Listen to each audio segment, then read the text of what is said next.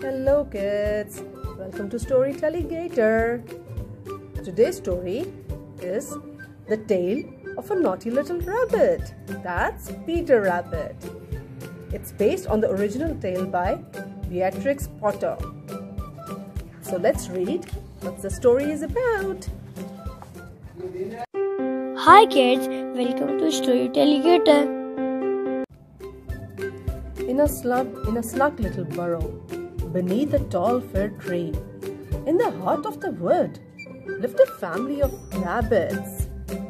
There was Mrs. Rabbit and her three little daughters, Mrs. Rabbit, Flopsy, Mopsy, Cottontail, who were all as good as gold. And then there was Peter. There's Peter. Here he is. Look, one naughty little rabbit, wearing his smart new coat. He sure is looking smart, huh? Today, Mrs. Rabbit had some shopping to do.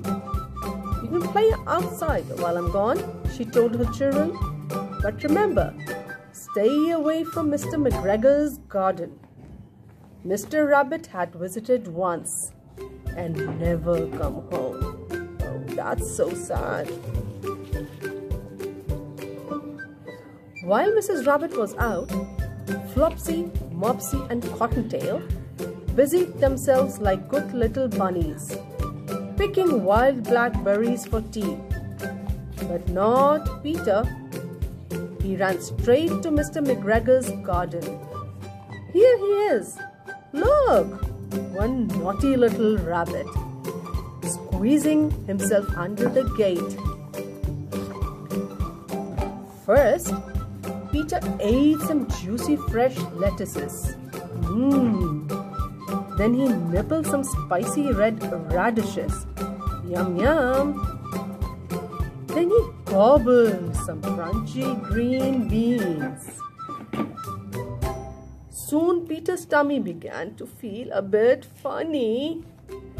He looked around for some parsley, but instead he found Mr. Mcgregor.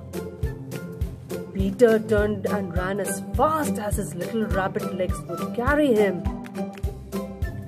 But Mr. Mcgregor chased after him, waving a rake and shouting, "Stop, thief!" Poor Peter was very frightened. In his panic, he couldn't remember the way back to the garden gate. He ran back and forth all over the garden with Mr. Mcgregor close behind him. Here he is. Look, one naughty little rabbit running for his life. As Peter dashed through the vegetable patch, one of his shoes came off. Peter kept running. He lost his other shoe in the potatoes. Without his shoes, Peter ran even faster, straight into the net around the gooseberry bushes.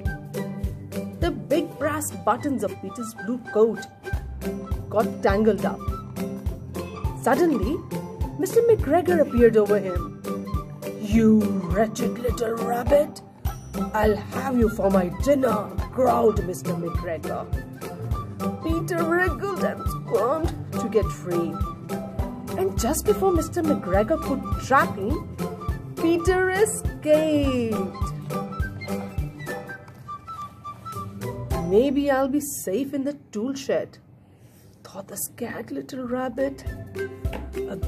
A big green watering can seemed like the perfect hiding place, until Peter discovered how much water there was inside.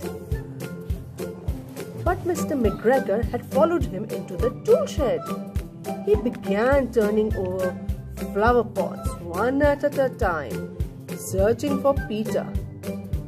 All of a sudden, he heard a rabbit sneeze. "Achoo!" from inside the watering can. Now that's funny, huh? Poor Peter was out of the can in a flash. He ran away as fast as his little rabbit legs would carry him. He found his way at last back to the garden gate.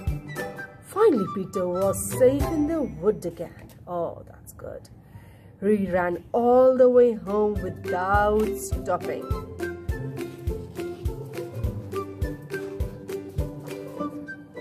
Mr. Mcgregor found the 2 shoes and new blue coat that Peter had left behind. He made them into a scarecrow to frighten away the birds. And the birds are getting frightened. Back in the snug burrow, Mrs. Rabbit was not at all pleased that Peter had lost his shoes and coat. That evening, Flopsy, Mopsy and Cottontail had a delicious feast of bread and milk and freshly baked blackberries. And Peter, Mrs. Rabbit put him straight to bed without any supper. Only a spoon of chamomile tea to settle his aching tummy. Here he is, look. One naughty little rabbit, feeling rather sorry for himself. Don't you feel sorry for him too? So that's the end of this story of Naughty Peter Little Rabbit. So that's it, kids. Hope you enjoyed the story. That's it for now. Do like and subscribe our channel, Story Telegator. Bye-bye. Subscribe our YouTube channel and hit the bell icon. Don't forget to like, comment and share.